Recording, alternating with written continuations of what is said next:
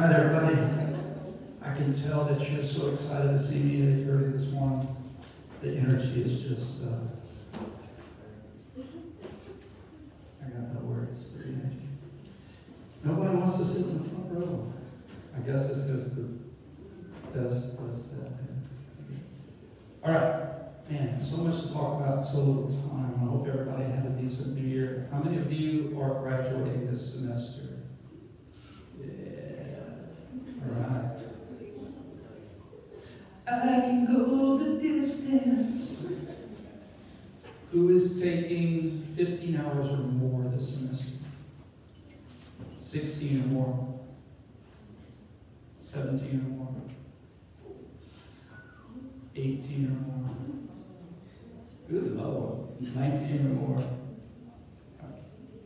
How many do you take? 19? Whew. My last year to get out of here, I did full summer, 21 in the fall, and 18 in the spring. So worth it. Little bites of the apple. Yeah, little bites of the apple. All right. I am going to, we're going to get into syllabus and all of that. But I'm going to tell you straight up what I'm going to do differently. Old dogs, new tricks, get off my lawn kind of stuff. You know, I always allow video, recording, record a lecture. Just as a reminder, with my dyslexia, and some of you have dyslexia as well, 20% of the population have, somewhere on the dyslexic spectrum. I teach the way I do because that's how I'm made. That's who I am and how I do it. Now, that being said, that may not be your best learning style. So what I'm really trying to do is learn how to fit. So I have information on my computer, I need to get it to your computer. And there's a lot of different adapters that I can use to try to plug in, okay? So one of the things I'm going to be doing brand new this year is posting. So I had to borrow, because I don't have a lot of tech. So I borrowed my 10-year-old son's iPad. He doesn't need it right now, right? He's in school. And I'm going to record every lecture. You may record also. But I'm going to post these on Google just to help with clarifications. I thought you said right, you said left. I might have meant to say left and I said right. Just clarification. And if, just to make sure we're all on the same page, okay? We'll see how that goes. Today's sign-up sheet is just to get, you guys, I don't have a problem with y'all used to the sign-up sheets, but I was going to wait to print out the ones with your names on it after a couple of days because of floats had dropped and that kind of stuff. Okay? Guys, this class is cool. I think it's cool. How many of you, I'll give you a story, and this story isn't, this isn't soapbox stuff, this is just reality. It is common for these kind of miscommunications. It's common because a lot of people apply what we know in their regular lives. What I mean by that is if you're a lawyer, you can't practice law without not only a law degree, but there is a one organization that basically says you can practice law. Athletic training, which is my background, same thing. We have one organization that's responsible to say you can be an athletic trainer. Now, what I'm about to say isn't meant to step on any toes. I'm not saying issues. I'm talking reality. Personal training and fitness, there's Avogadro's number of, there's a lot of different ways to call yourself a personal trainer. And I'm not even talking about personal training. I'm saying people can just go be a fitness. In other words, the application of human movement is universal. No one owns it. Everyone can apply it. But you can't do that in other fields. I'm not just going to go practice law. I'm not going to just represent myself in court and hire someone who's trained to do it. So what that leads to is, it leads a lot of loose play on verbiage. It leads to a lot of what I call the bro science. Well, I heard you need to, and I heard from a friend you need to. And that leads us to things like generalization of muscles. Well, in this exercise, you're working your glutes and your quads and your hands and your... Or if you really don't know what you're working, you just say core. One time, a story about what I'm trying to get to here. Again, I'm not condemning it, but it is what it is. That you have a lot of misuse of verbiage because a lot of people are applying this stuff that haven't taken these classes, because they don't need to take these classes. When I first started teaching, I got here in the fall of '06. And back then, I used to pull out bad knees, and I used to pull at reds that just not even, I can't even swim. Like, if I try to swim, I don't even move. I had to put on like a weight vest and like run in the water. I don't. My wife says I'm a freak of nature. I can't move when I'm trying to swim. Bless you.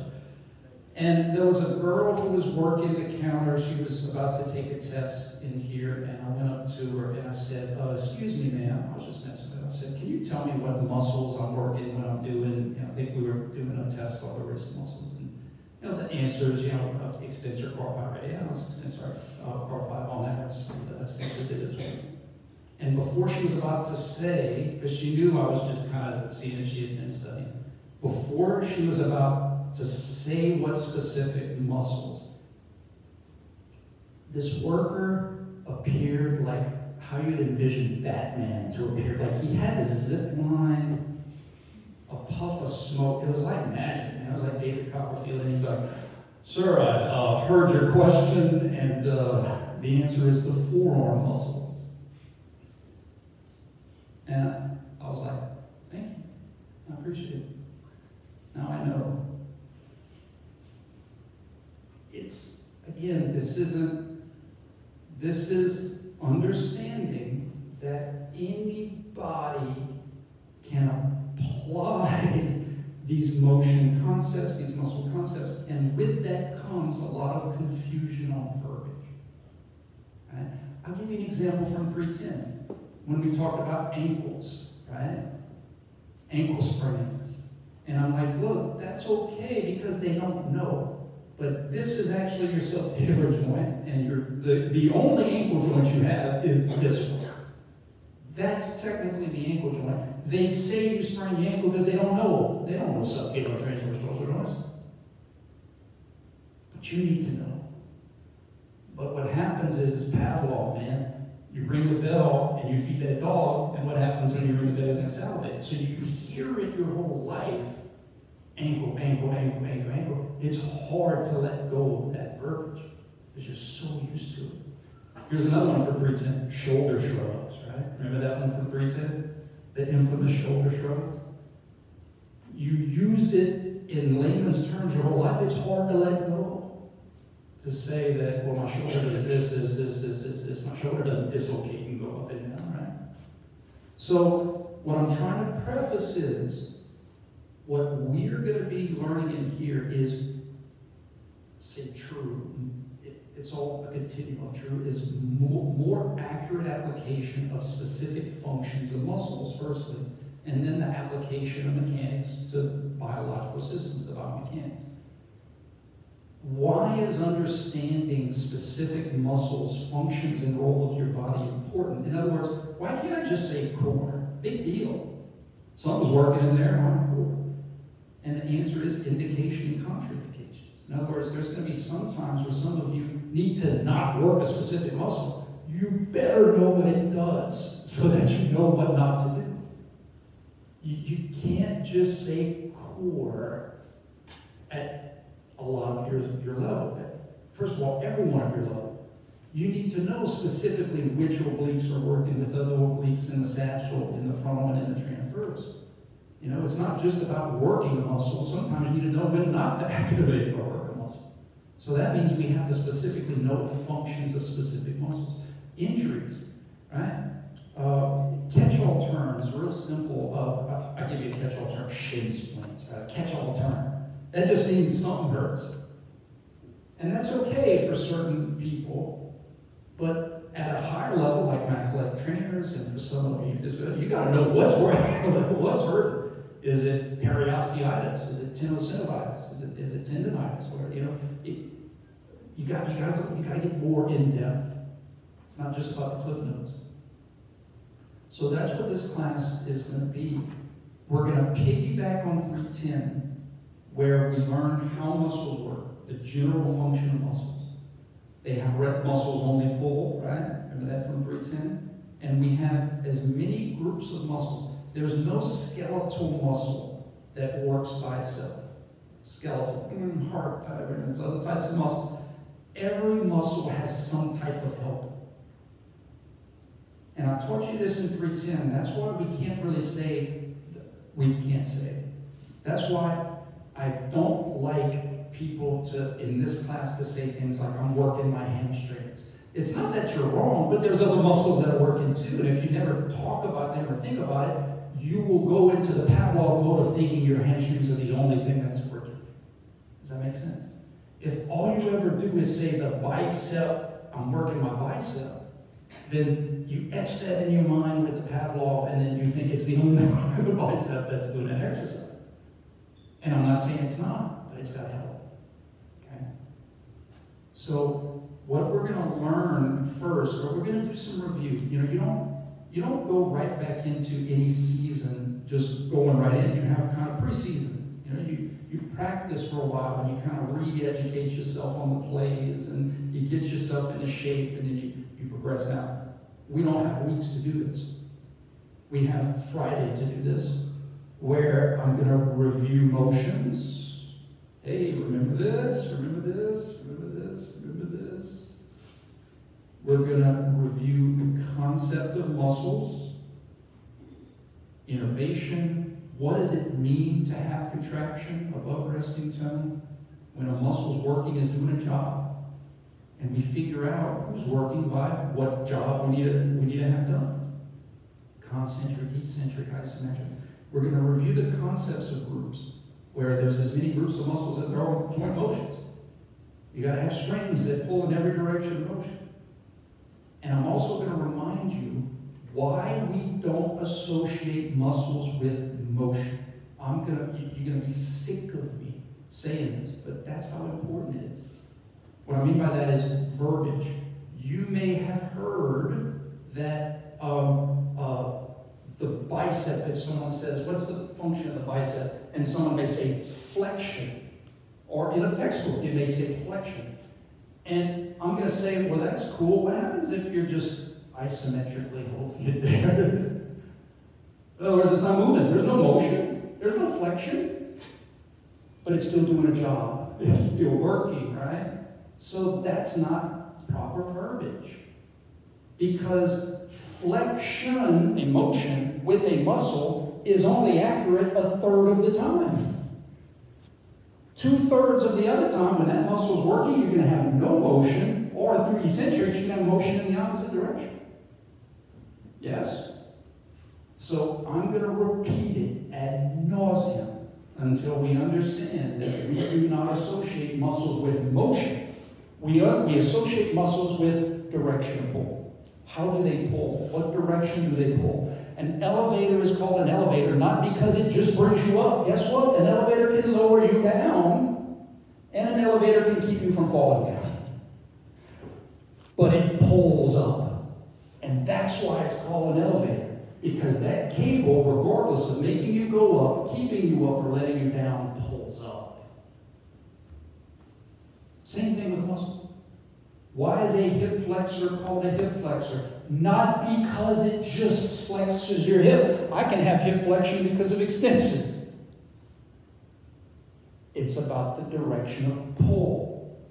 In fact, ironically enough, when you pull muscles or pull tendons or have ruptures, the motion is actually the opposite direction. That's how you pull things apart. Is that they're pulling one way and it goes the other way. That's some irony for you. That the motion that actually strains these things is not the motion that is pulling it. It's such an important concept to learn that I'm going to just be repeating it over and over and over and over again. And I'm going to pull in, I did this in 310, and I'm going to do it here. I'm going to pull in some textbooks that use fast and loose verbiage. And all I'm going to do is add a simple term. It's going to be super simple.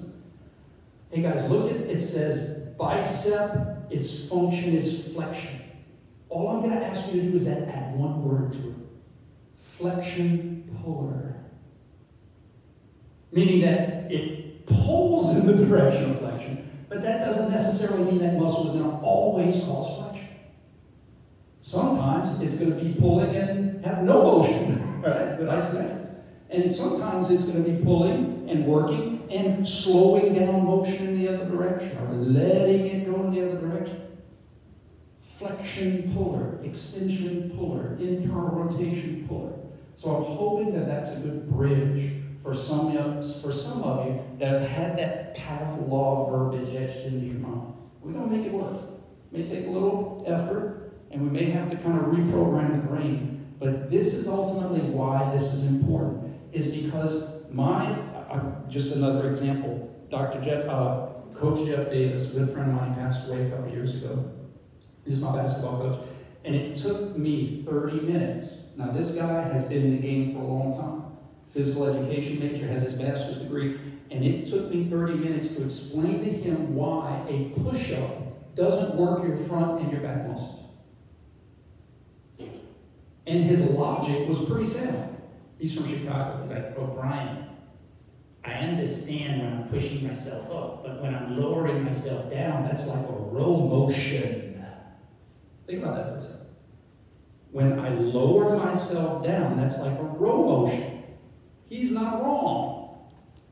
But the problem is that he's associating muscles with motion. When I see a row motion, it must be back up. Oh, it's the same muscles. The ones that made you come up, let you go down. Same external force. So that's why this is important to me. Because it's easy to see motion and just that Pavlov, man, that bell rings and you want to salivate. You see motion and, oh, that's flexion. Must be a hip flex. And I'm not saying it can't be, but it doesn't have to be. That hip flexion could be because of other muscles. That hip flexion could be because of nothing. Watch, I give you an example of shoulder extension with no muscle involvement. Just because you saw extension doesn't mean my lat caused it, right? We can't do that. So this is the class where we're going to get into specific muscles and function. In other words, so what? Okay, so what? Hip flexors, a group of muscles that pull in the direction. Who are they? Who's on the team? The 95 Bulls. That's cool. They won championships. Who was on that team? Who are the good players? Who are the important players? Who are the role players? You see the analogy here? Muscle groups are teams. And not all teams have to be big. Some of them are big, but you can have a team like, say in volleyball, right? A team of two, and it's a team. So sometimes there's small teams, sometimes there's big teams. But the reason why we have to know everybody on the team is because as many different muscles that you have, that's as many different problems you can have. So we have to know these functions of all these muscles. Okay? All right. Let me hop off my soapbox and get into how to get you guys done with this class. 310, now there's an equivalency here, guys. So there's a Physics 207 or Physics maybe 215. Someone help me out? What's the other physics that has trigonometry in it? 205. So basically I need you to have some trig because some of the stuff we're going to do with vectors has trig in it. And in the past, I was having a tough time. In the past, it's all about consistency. Majority of all the students already had physics. But there was one group of students that didn't have to take physics. They could take, something else. And the problem was that when we got into the trig stuff for this class, the students that didn't have it were totally behind, and that wasn't fair to the other students who were like, dude, let's go. So we put in the physics as a prereq so that everybody could be on the same page when we get into the vector stuff, okay? So that's all that is. That's just making sure that when we get to the part that has this stuff, that everybody can play. That's all it is. Okay? In fact, it wasn't even that group of students that made yours, and again, it wasn't their fault. It was actually an exercise science student that made this change because they were like, well, I've never had physics yet. And I was like, it's in your degree. They were like, yeah, but it's not a prereq, so I was going to take it my last semester. I was like, oh my God, we got to do something. Okay? Yay, loopholes. 3 cheers for loopholes. Guys, just a reminder, it's almost Mardi Gras season. That means they're going to barricade up stuff and they're going to limit road exposure, so just plan accordingly. You've had me or you've had me before, you know how I feel about that kind of stuff. We actually know our final, it's Tuesday. Tuesday during finals week. I actually have it on my syllabus, I'm so proud of myself. Trying to stay ahead. All right, cross-sectional anatomy workbook. Again, guys, this is just a reminder about the workbooks. I make 0 pennies off of this. This is something that is done through the department to get you information so that you don't have to be there writing down every word I say. So it's basically for you to have the key stuff, and then on the other side you have notes where you can write. But that's a department thing. In other words, if you have, if the book's out or you're looking for it, that's Mr. Chris. I don't even deal with the bookstore. Okay, so anything with that, go ask Mr. Chris. I usually say your 310 book can be handy if you still have it. If you don't, you know, co-use it. But we're going to be referring to a lot of, when we talk about these specific muscles, it's all about pulling in directions of motion and the analogies that we're going to use in muscle function and stuff. So it can be useful. I am switching up my grading scale this semester. This class is going to be an easy C. If you try, if you want to. But it's going to be a more difficult B, and it's going to be it's going to be an even more difficult A. So I'm protecting the integrity of the A's and B's while at the same time trying to help students get the heck out of here. I think that's a fair trade-off. So yeah, my grading scale is it's called Modified Delcom. So let's take a look at it. 90 to 100 is an A. 78 to 89, just a little bit of bump, a little bit of extra. And then for the C, I give you a little bit more, 65. It's a C. Okay? In addition, I'm going to continue what I did last semester, but I modified it a little bit. Okay, so you have 4 tests, 3 tests. You have 3 during the semester, then you're fine. You're fine with the exam, okay? Just like last semester, and look, if you didn't take me last semester at 310, maybe it's been a while, I went to a new philosophy of rewarding people who come to class. I'm not going to take away if you don't come to class, but I'm not going to help you if you don't come to class.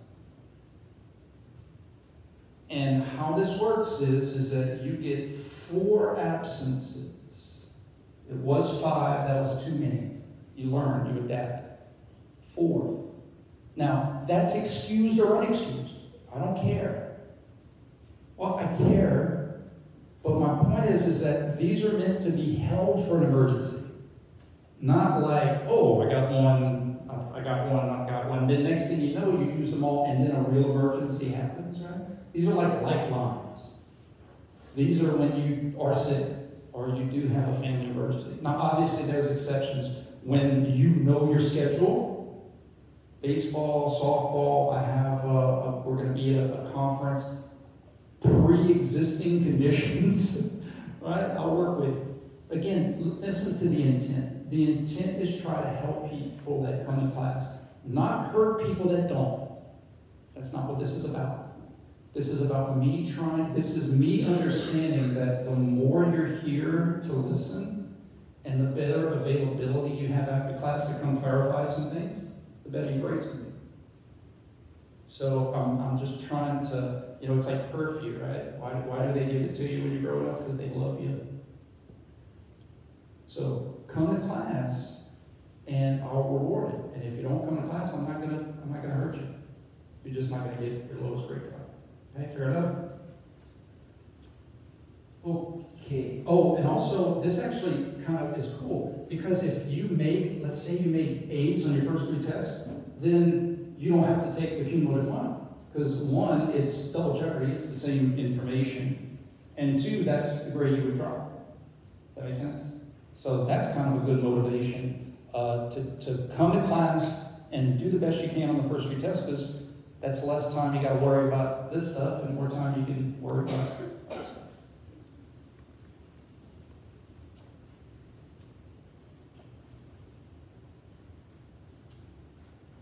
All right, class attendance. So now I don't look at it as absent. I really just look at it as missed class. That's the way I kind of view it. And a missed class is just not being here at 8:30 when we get started.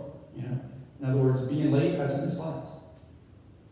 So at 8:30, I'm going to pick up the roll sheets, and I'm no longer going to allow people to listen outside, come in, because that was getting ridiculous, because people would show up at 9:15 and then come in and sign the roll sheet. I just got tired of that. I can't please it. So,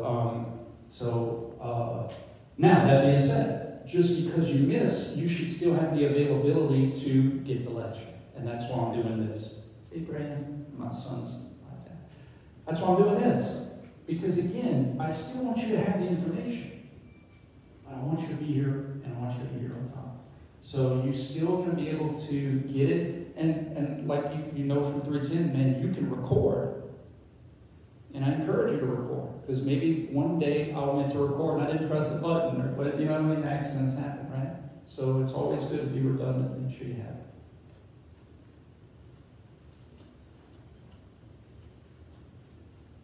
David Pumpkins, any questions? The reason I use the sound system, twofold. 1, it saves my voice. Sometimes I deal with chronic laryngitis. And 2, sometimes people have a tough time hearing in this big room. So double E. All right, so I think of attendance, I kind of thought of this analogy. When we were in elementary school, maybe not high school, maybe too, but you got these little certificates for perfect attendance, right? And perfect attendance meant you went to school every day without missing a day, and that included sick, right? If you were sick, you can't be like, I want to still get perfect attendance, here's my doctor's excuse. You don't get perfect attendance when you're sick. So again, guys, I just want to reiterate, those 4 need to be held for emergencies. They need to be held on to when you're sick. They need to be held on to. Don't blow through them for no reason, and then all of a sudden, oh, but this time I'm really sick. We're cool? Everybody understand?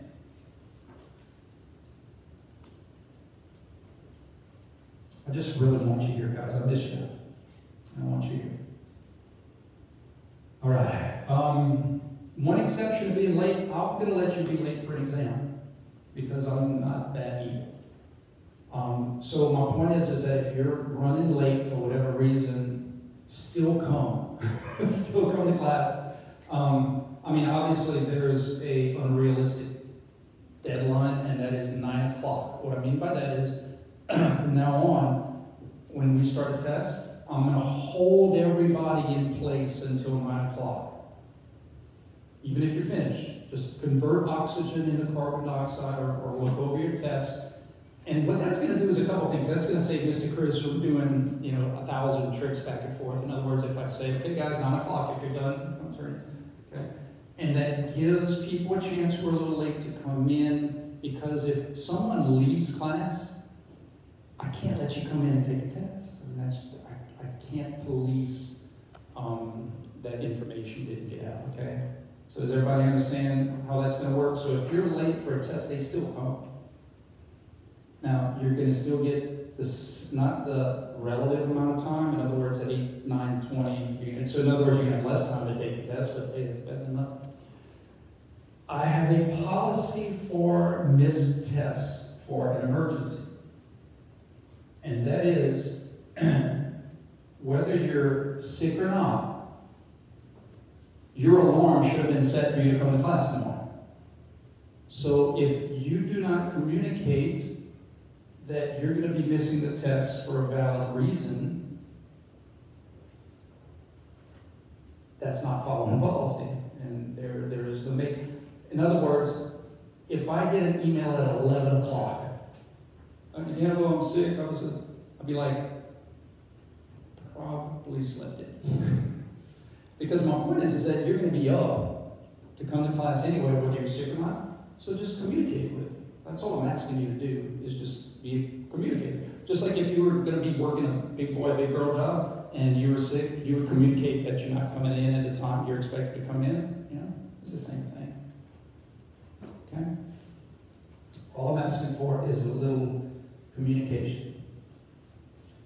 Email or phone, you can leave a voice message with Mr. Chris or email me here. Okay, there's your final, guys. Tuesday, May 5th at 10:30. So don't put me in this situation. Oh man, we planned a family trip, or we planned a vacation, or we planned this. Don't.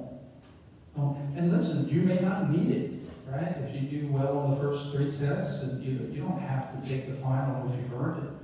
But do not put me in a position where I won't be here for the final. Can I take it earlier? Can I take it? I don't like that at all. Obvious exception is we're going to be on the road for a game, whatever, and we can work that out beforehand. Okay? University reasons.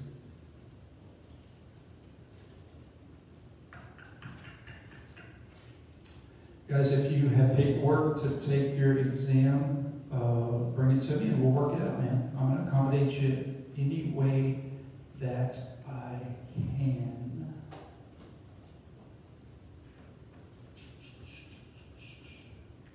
Let's see, Brian.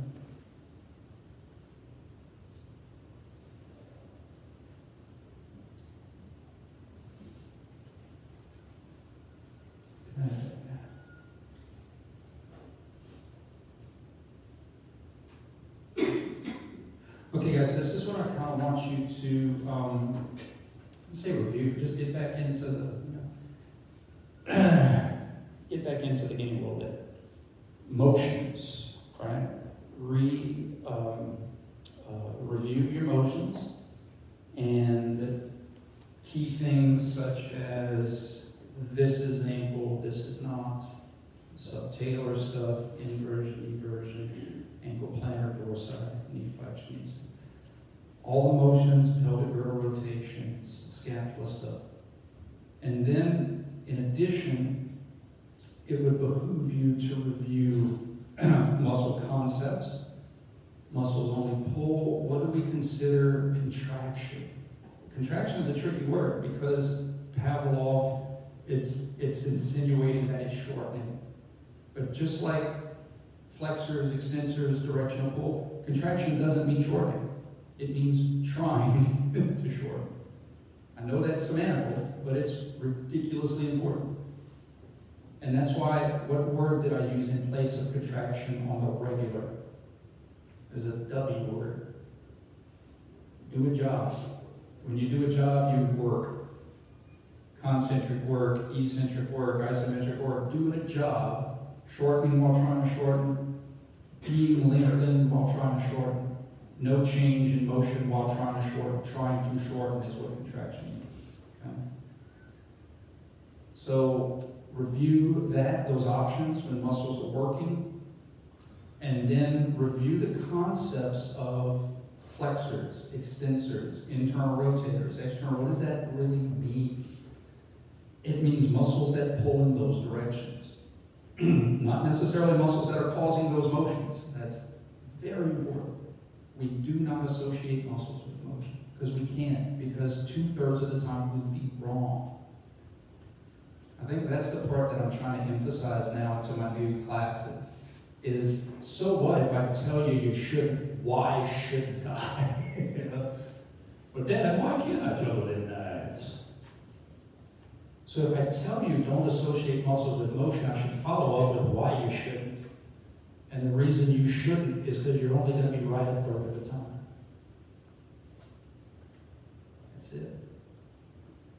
Think about it, you're doing curls.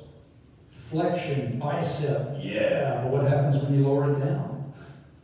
Still the bicep, and it's still a flexor, but you have extension. And there's a lot of people, bless their little hearts, they don't know, and it's not their fault. There's some people that think bicep, tricep, tricep is true because they see extension. And they say, well, what's the function of the tricep? Extension. That's how they see it in the textbooks. Or that's how they hear it in the gym. Does everybody understand why that's, I'm not making things up, man. It is what it is. Okay? And again, you can still hold on to that verbiage, bicep flexion puller. But a flexion puller can still be responsible for extension while pulling in the direction of flexion. Flexion puller, extension puller, internal rotation puller, left lateral puller. And then what's going to come next after we kind of get the rust off, then we're going to get into this concept of cross-sectional anatomy, where I'm going to teach you guys how to view muscle function as a picture, not as a memorization list. Although I don't care, I just want right answers. But think about this. If this was a classroom, a circular classroom, now, keep in mind, we did this in 310 too, where I explained to you that how you study on your desk is going to be different how I have to lay it up on the screen, right? I have to rotate the book up so that everybody can see it. So this circle, this cross-section, isn't happening in your body here, it's happening in your body there. In other words, your ankle and subtalar joint is somewhat circular, your knee is somewhat circular, your hip is somewhat circular, your waist is somewhat circular. Mine's a little bit more circular than others, but it's still somewhat circular. Your neck is somewhat circular, your wrist is somewhat circular. Everything's semi-circular, somewhat circular. If I asked you to name as many people as you can in your second grade class, odds are you're not just going to start dropping it from alphabetical list in your yearbook. Odds are you're going to say, well, let me picture myself in my class. And who sat in front of me? Who sat behind me? Who sat to the left of me? Who sat to the right? Does that make sense? Spatial relationships. So that's how I'm going to teach you about specific muscles.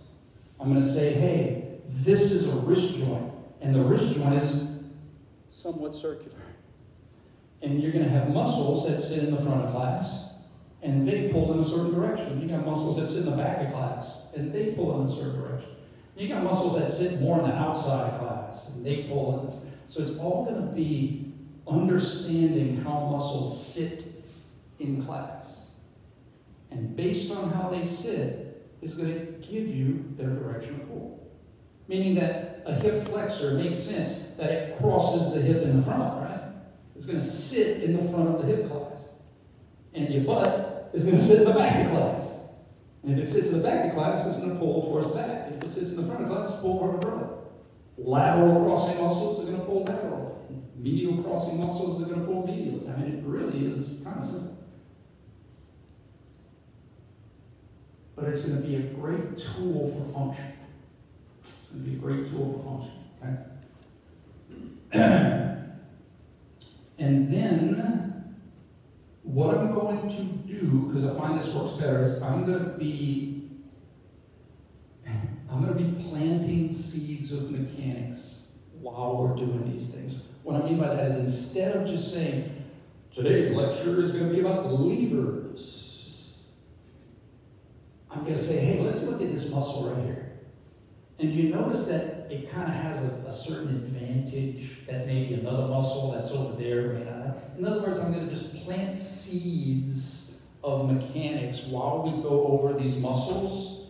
And then when we get into the specific mechanics, it'll make it a lot easier to digest. Because I'm going to be like, hey, think of it like the brachioradialis over the elbow. Remember the brachioradialis? And look how it does. It have an advantage of this and this and this. So I find that when we get into levers and pulleys and mechanical parts, by giving you these specific muscles and kind of talking about some of the advantages and disadvantages, casually, it helps for the understanding when we get into it professionally. Okay? Any questions? We're cool?